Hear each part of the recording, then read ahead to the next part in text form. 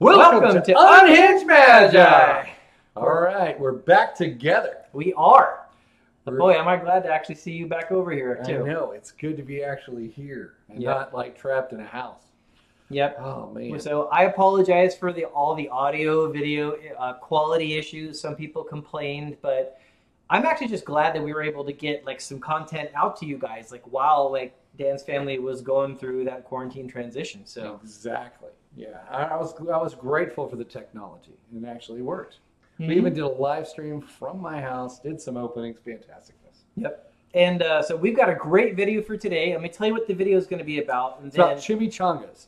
How many chimichangas can we shove in our mouths at once? Now, I've gotten up to 6. How many have you gotten up to? Oh, 6. Maybe one? One? Maybe. Are we talking chimichanga or chimichanga? No, we're talking about chimichanga, not chimichanga. Chimichanga is a big old burrito. Yeah, I don't know. I don't know. I'd have to try. I'm not exactly sure. So all chimichangas aside, there's been some crazy news going on right now in the world of Wall Street bets. You guys heard of it? The GME and the BB stock, which is GameStop and BlackBerry. Ooh, GameStop. I remember when I used to go to GameStop all the time. Yeah, probably not anymore. Because GameStop was like on its way going out of business. Yes, it was. Yeah, and so apparently, so in case you guys haven't heard and you've been living under a rock lately, there was a... That's you, Steve. Yeah. Steve? Who's Steve? So there was GameStop was basically going out of business, and there was a large hedge fund that knew that was going to happen, and then Wall Street did what Wall Street does, which is like, hey, I'm going to profit on this person's misery. So they started shorting that GameStop stock to basically profit off it. And what shorting is basically when they say, I'm going to take money out, but I promise to buy shares later. Yep. So it's a promised buy like later on, but it's the long story short, you're profiting off of the stock. You're profiting off of that stock actually dropping. Now they had already done all of these short contracts, so it was like a forced buy. Like it was guaranteed they were going to be buying it. Well, see, this is where kind of like the hero of the story, which apparently in this case was Reddit users. Yeah. Inside of a chat room called Wall Street Bets. All these people got together, and there's like 2 million of them in this thread, and they all said, wow, guys, if we all just go buy this, then this hedge fund, they're going to have to buy from us. If we go buy all those shares while they're cheap, and now they have to buy from us, then they have to pay whatever price we charge. It's an interesting concept. I really actually am enthralled with it because it's literally you've got guaranteed sales. So it's like I think it's a brilliant plan. So you know the shorts were happening. You know that you have customers that are going to come and buy from you because they have absolutely no choice. Yep. So to me, it almost seemed brilliant. I think it is brilliant. And even more than being brilliant, this is like the very definition of risk in the market. When all those hedge funds went out there and started shorting things, they should have had the chills at night because they should have said, wow, we have a lot of money at risk. But all these financial firms and Wall Street hedge funds and stuff, they haven't had to deal with risk for a while. They've been very bold and very arrogant. And they've been just going right into all kinds of bets and investments that they shouldn't have done. Gamble.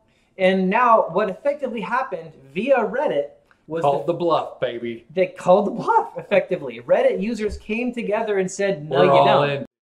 Yeah. Sorry. They did. That might have to be bleeped. I don't know. They went all in and they called the bet. And now this hedge fund paid something like nearly $3 billion out to these Reddit users. And I've had people emailing me for a couple of days like, oh my gosh, look at all this money I just got. Like, I wish I had been a part of that. Yeah, one guy that I know, like he showed me a screenshot of his Robinhood account that was like $3,000 and now it's 12, right? Just on this one trade, just on this like Wall Street Bets GME, right? And like I had no idea the magnitude this was happening, so I didn't get in on that. I missed this trade. But yeah, 2 million Reddit users were all over this thing. Brilliant. Yeah, so clap to all you Reddit users. Honestly, I love it. The hedge funds, I think, deserved it. And now, by the way, like quick side note, they're trying to go about all these legal methods to recover.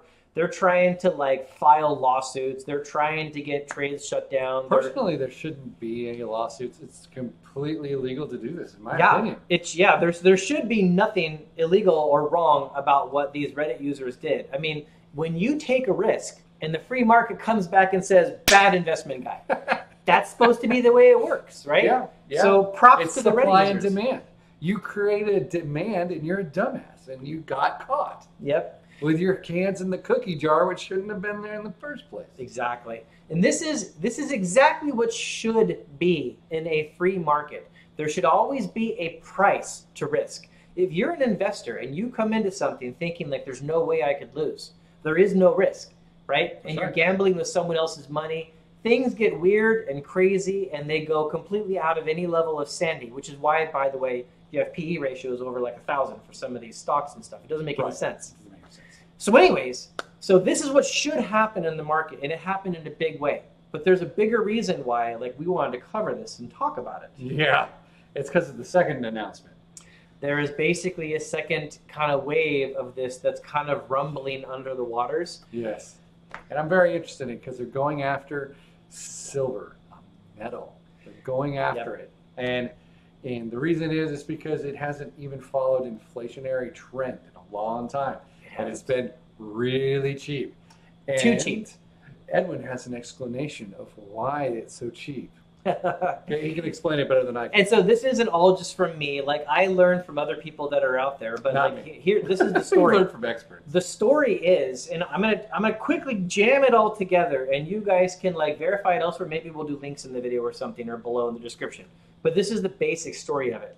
The basic story of it is the United States dollar used to be completely backed by gold and silver, and that has been severed in stages over the years. Well, the final stage was severed in 1971 by Richard Nixon. Therefore, the US dollar is not backed by gold and silver at all anymore. Since that point, the US government didn't want the world not to have faith in US dollars. And so they've had a vested interest in keeping the price of gold and silver low, because that makes the rest of the world think, oh, the US dollar is still a valid reserve currency. That's right. It can still buy silver at the same price it used to do. And so if anyone happened to go into the market and shove Reddit.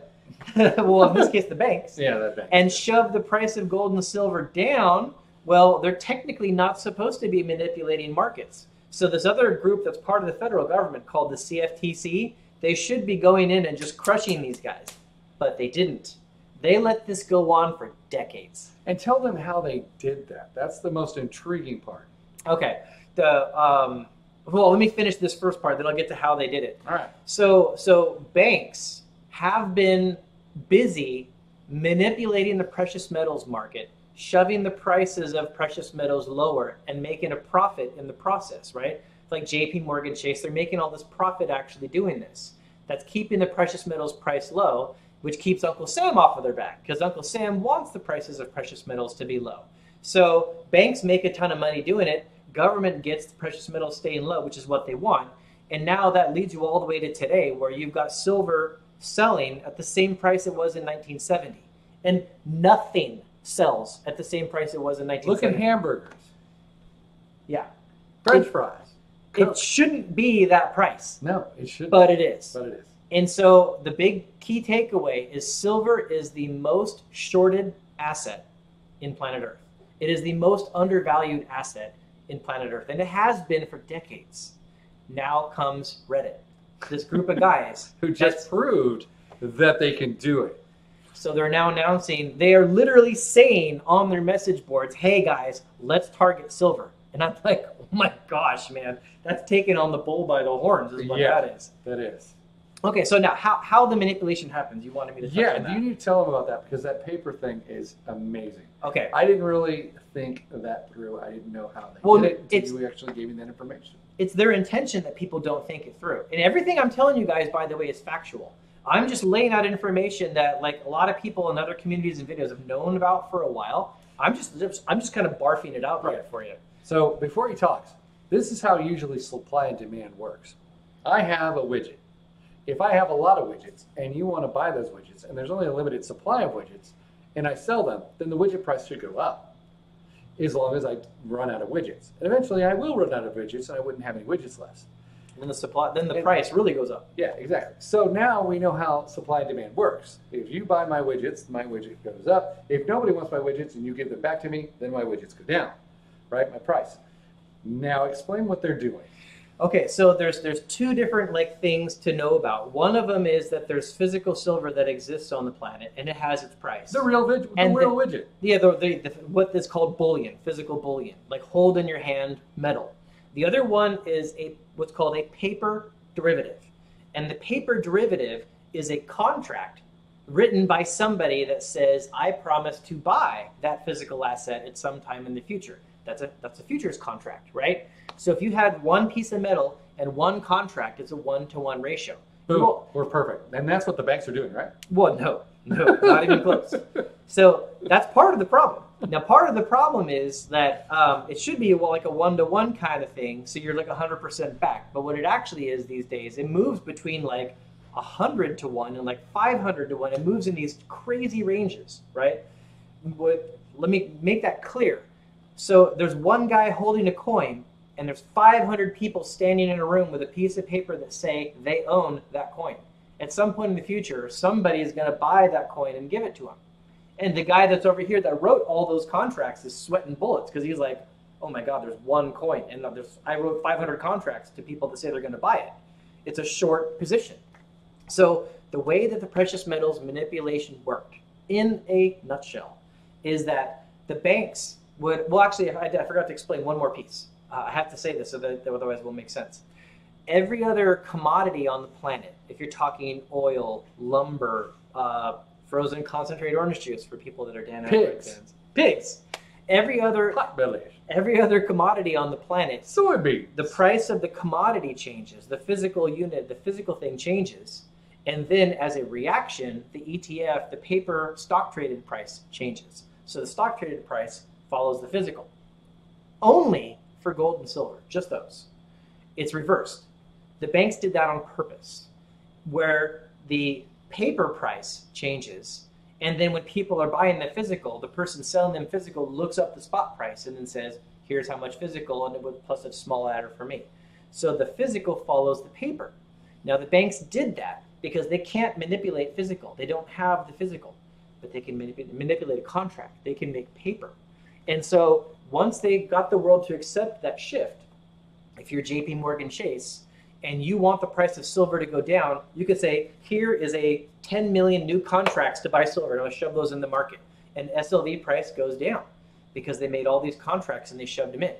If JP Morgan Chase wants the price of SLV to go up, they just start letting these contracts expire or buy them back themselves, and then the amount of contracts shrinks, and then the price of SLV starts going up. So they can control the supply of the contracts that all say they're going to buy the physical asset, right?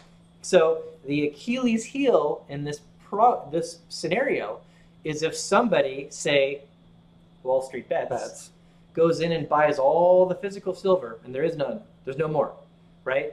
Well, now they can't play that game with the contracts, because if people that are buying the contracts say, don't roll over my contract, I want you to deliver the physical. And if I saw the physical supply dwindling and I had a contract, I'd be the first guy in line being like, yeah, before everyone else, I want you to give me the physical. I see that running out. I want my contract to expire and I want the physical. Please ship it to my house, right? So that's the Achilles heel, is buying all the physical of it. That's what Wall Street Bets is talking about doing right now. And that is priceless. Seriously. I'm just saying. So, in conclusion, I would think that people should go out and buy at least one ounce. Yeah, get something. It's like, what is it, $36 an ounce right now? Yeah. Get some. Don't miss this opportunity. Some of you might have missed Bitcoin. Get some. Yeah, get enough. Just get a couple coins. Some of it, right? Yeah. My gosh, something. Don't completely miss it. Now, this is a little bit speculative. I don't know how much Reddit Wall Street Bets is going to go hard at this. I don't know. Maybe it's all a game. Maybe it's a trick. Maybe they do. Maybe they don't. Maybe they get. But is there any way anybody could go to jail for advertising this? We're not advertising. We're not selling anything. We're telling them things that already exist on the internet. We're just telling our subscribers. Okay, cool. Yeah. So none of what we're telling you is inside information. It's all right out there in the public eye. We're just the ones being like, hey, wake up, go get it. Let's get one, at least. Yeah, like maybe like a couple. Like just put something. Because if it actually goes up to $1,000, which you could, $36. It could. It could go far past that even. Would the government ever say that's illegal and start arresting people for buying silver? So what's interesting is the government sets up all these rules, and when it comes to trading and commodities, and the government says you can do this, you can't do this. And the history, and this happened with the Hunt brothers. When the government is like, oh my God, we're about to lose a bunch of money, things are going to get bad. The government does have a history of changing the rules and doing some things, right? Right. So that does happen, but like even with the Hunt brothers, they still had like a ton of money. They still bought silver really cheap, and then the price went, like in 1970, went up to $50 an ounce, which for then was high, right? And it went up to 50, but then the government stepped in and started like knocking it down, and it definitely retraced and such. So the government can do some things against it, but they got severely beat down, and it's way more public, it's way more understood. It would be a lot harder for them to pull off that kind of thing. So is there some risk in this? Yes. Yes. Is it worth buying? But not jail time. Yeah, no, nothing like that. Okay, no. It's just more like sure. It's more like, would I be prevented? Would someone stop me from selling my one coin for $1,000? I don't know, maybe. But even if that doesn't work out, I mean, it's still silver. It's still a physical asset. Is it going to go? If you bought it at 36, is it going to go down to $2? No. Silver, and this is what people need to understand. Silver should be. Forget all this crazy stuff.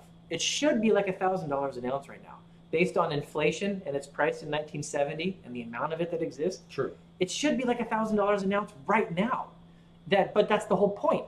It's a suppressed asset. It is a shorted asset. It's been shorted by the banks for decades. And now you finally got a group of investors like, we're going to go buy it, and we're going to drive it up, and we're going to make them bleed. Man, if I was the banks, I would be like, we should do something about this. JP Morgan Chase should be dropping bricks about now. Literally gold bricks and silver bricks. Yeah, literally. They should be dropping bricks over this news. Yes. Yeah. So, okay, there you guys go. There's your heads up. You had your warning. Craziness. Okay. Unbelievable. So, thanks everyone for watching. Thank you guys. See you soon. Bye. Bye.